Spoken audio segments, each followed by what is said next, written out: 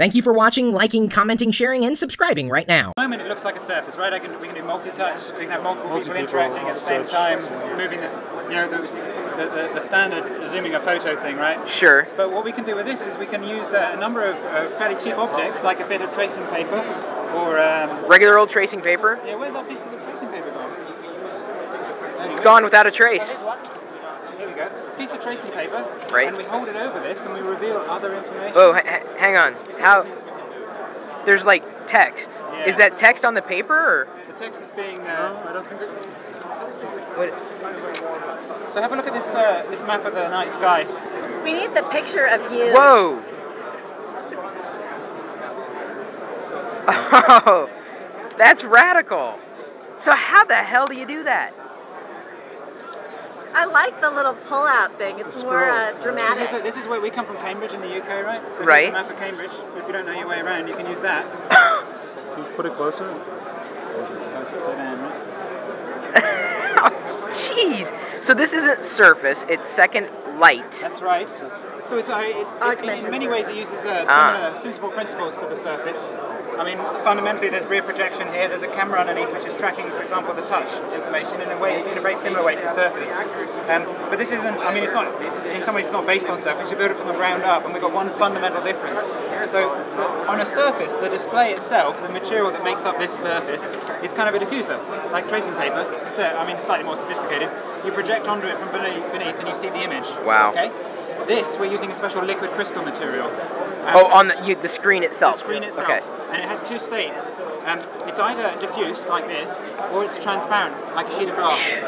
So we've got two projectors underneath here. We're actually using two projectors, and we're projecting two different images, and we're switching this projector the whole time. We're switching it between being diffuse and transparent, diffuse and transparent. So it's like almost like an interlaced signal? Yeah. Okay.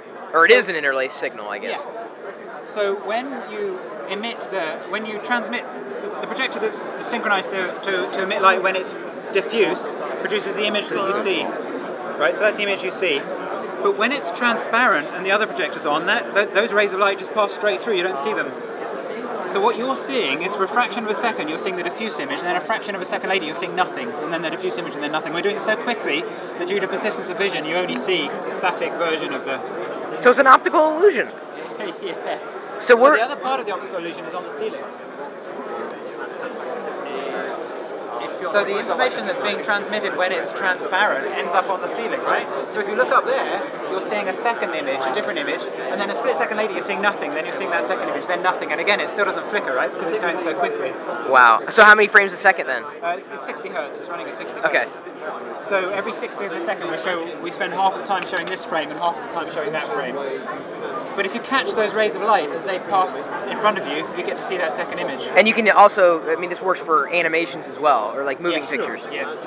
So if we switch to a different version of the demo, what we're doing in the first version of the demo is we're showing projecting an image through as well as an image on the surface. What we're doing in this, as well as projecting a second image, we're actually using the camera to look through the display when it's transparent, and we use that to track the position of it. So you can distort images. So this thing here is actually emitting some infrared light down, and our camera underneath is tracking that. With a regular surface this wouldn't be possible, because a regular surface, that infrared light wouldn't get through the diffuser. But because the camera's synchronized to look when it's transparent, and so we can track the position of this and have the image moving around. The image, so the image is being wait, the image is being controlled by the object then? Yes. So as I move the object around, the image follows. And normally, if I was to project a square from a projector and I had it on a piece of paper, you'd see a square. If I tilt the piece of paper, what happens to the square? It becomes distorted. Yeah. But what we do here is we track the angle of this. So instead of it becoming stretched and distorted, we pre-distort the image, we actually squash it down, so that by the time it lands on this, it ends up being the same size again. Okay, so it doesn't matter how I hold this, as I move this around, I get the right image. That's wild. This is just a cheap bit of plastic. Oh, so is that the image that's being animated? Or, oh, I see, so as he moves it angles. That guy there gets squashed down, right? All right, so that's what it is. That's what it's actually projecting. So when it hits this, it ends up looking at the right aspect ratio. Wow. So what are the applications of this particular iteration of surface technology? So one of the things, well, I mean... The magic show. Yes, I see that. This is total I want one. So I want two. The first guy, one of the early demos we gave, and the guy said, "Why did you build this?" And he said, "Was it just because you can?" And so that's one of the things. We're excited by technology and the possibilities of technology. And as we start refining it, we start thinking about the applications for it. So one of the things we're really excited about is visualizing three-dimensional data.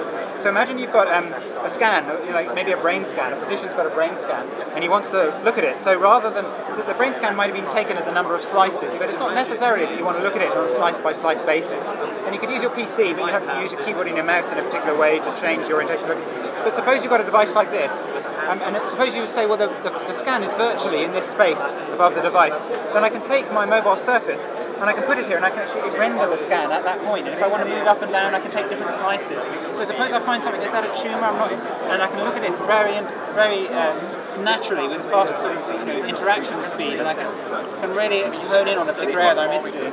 The other thing about this is very cheap. It's just a piece of plastic and a couple of LEDs and a battery, an AA battery. Wow. And when it's used above this surface, it turns into a display which supports multi-touch. So in fact, the calibration of this is a little bit off. But when I put my finger on here, you can see the touch point. It's a little bit. It's not quite under I my can see finger. it. I can if I put two fingers down, I get 2 touch points, right? So then, right now, this is inert. In this version of the demo, okay. Yeah, we have to swap. But we can do it all at the same time. Sure. So this can track multiple touch, and this can track multi-touch at the same time. So you could zoom in. So you're there on this 3D data, and you could zoom in and out, for example, on a particular area you're worried about. Wow. And gaming's another thing we're interested in as well. Oh, gaming, yeah. Generically, what you're doing here is, we've had keyboards and mice for a long time, and they're clearly here to stay, and they're very, very good at some things. And then surface computing came along as a new paradigm. Maybe it's a way of using computers in new scenarios that was a bit difficult to use a keyboard and the mouse. But the interaction with surface computing is still bound to the surface, right? The display's on the surface, I touch on the surface. With this, we're bringing the user interface, the user experience into the real world, out of the display. The computer's coming out of the screen into the real world. Wow. So you can imagine like gaming applications where gestures, because the camera can see right out into the real world, maybe you can do whole body gestures as part of the interaction experience. Okay, so flip back to the other demo then. Since this is the first anything close to a Surface that I've seen, so I must multi-touch. So you have to press quite hard. Wow. I can do it collaboratively, but grab that side with one finger. All right, and then. Wow, that's a first. For me, at least. Good job, guys.